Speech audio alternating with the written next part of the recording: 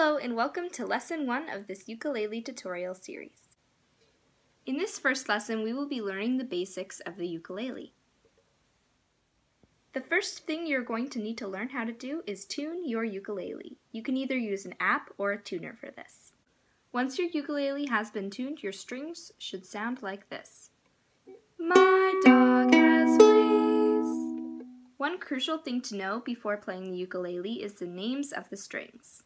The string closest to your nose is G. The next string is C. The next string is E. And the last string furthest away from your nose is A. G, C, E, A.